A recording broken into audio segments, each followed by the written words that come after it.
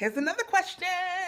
So, I am getting to know a guy who recently shared with me that he has an ex-wife and children, and he is now living an openly gay lifestyle.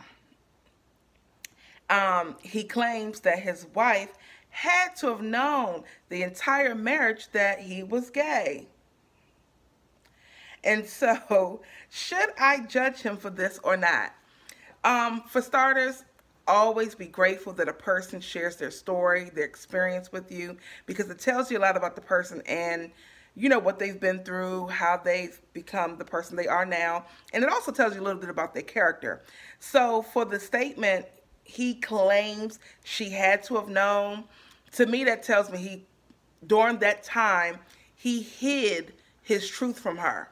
During that time, whether he was fighting it because his family may not have accepted him for wanting to be in a same-sex relationship, it could have been a number of factors.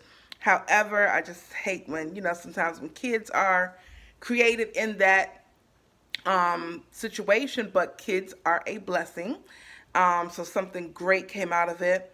However, in my spirit, and this is just my opinion, he did a lot to cover up the fact that he was gay, okay? And to me, it kind of gives off the energy that he can be a little deceitful, and you're going to have to keep a close eye on this person, okay? They may have evolved from that place. They may not be hiding anything. They may just be a free spirit now. I don't know, but just to be in a different phase in your life and to be open now and to say she had to have known the whole marriage, no, you deceived her is what you did.